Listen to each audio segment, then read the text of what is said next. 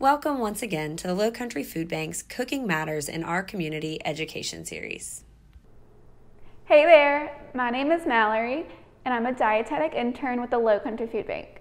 Today I was challenged to take this $10 and build a meal that incorporates all 5 food groups of my plate. So that's fruit, vegetables, protein, grains, and dairy.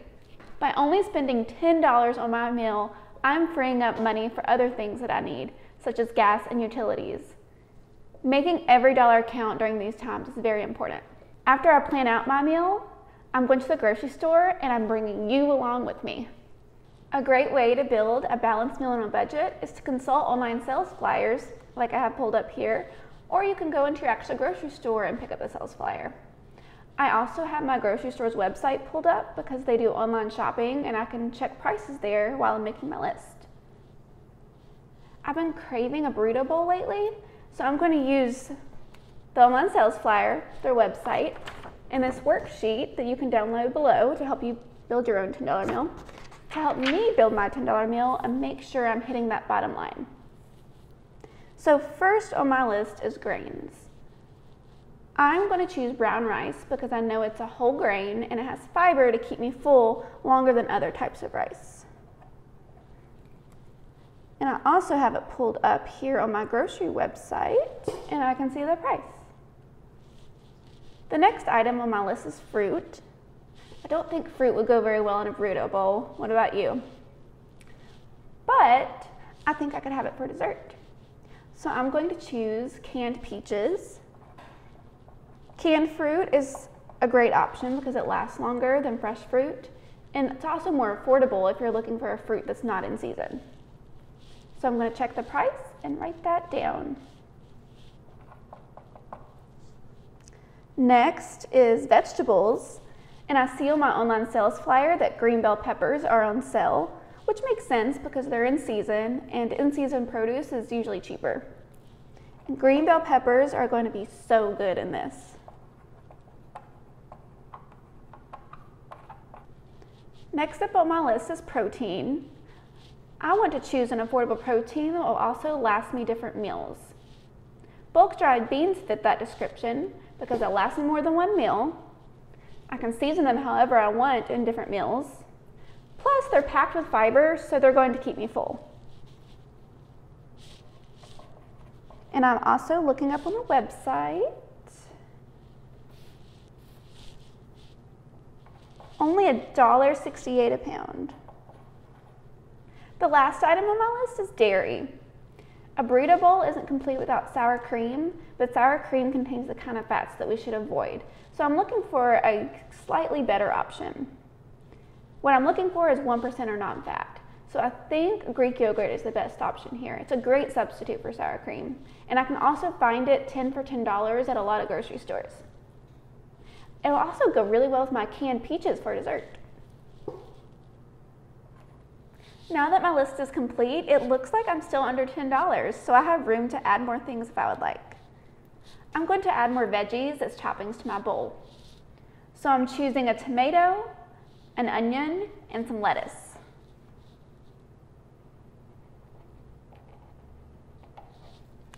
Now my list is actually complete and I'm ready to go to the grocery store. I'll see you there. I'm here in the grocery store and I've got my list. When I grocery shop, I like to start in the produce section to see what's on sale. Quick tip, produce that's in season is usually more affordable. I got my green pepper. These look wonderful because they're in season. Now I just need to grab my tomato, my onion, and my lettuce, and I'm gonna head over to the grains, so follow me. When I look at grains, I always make sure to read the back and make sure it says whole grain is the first ingredient. This brown rice fits the bill. Plus, there's enough in this bag to last me multiple recipes. Can you think of other ways I can use this rice? All right, now let's head over to the beans. Come on. Okay, I'm over here in the beans, and I found my dried pinto beans in bulk. Like I said, I'm choosing these because I get more servings versus buying in a can. There's 13 servings in these, and there's only 3.5 in a can. Plus, I can season these however I want to. All right, time to head to our next aisle. Come on.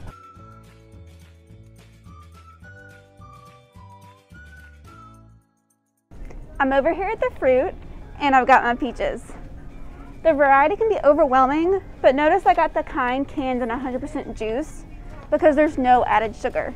That's very important when you're looking at canned fruit. Onto our dairy. All right, now I've got my Greek yogurt, and this is gonna pack a powerful protein punch. Say that 10 times fast. It's time to check out and go home and cook this delicious meal. Back home now, and I went ahead and prepared my burrito bowl and my parfait. So my total at the grocery store was $7.63 for all of the groceries I bought. But if I calculate just the cost of this meal, it's $1.76. Compare that to how much a burrito bowl and a parfait would cost if you eat out.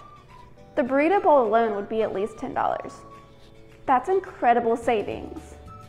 So when I made my burrito bowl, I went ahead and made the beans and the rice in bulk since they take a while to cook, and I froze the extras so I can use them later in the week or next month even if I want to.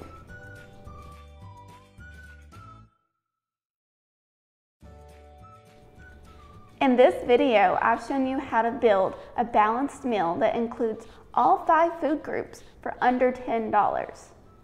And I've also shared some tips about how you can buy in bulk and reuse ingredients for meals later on.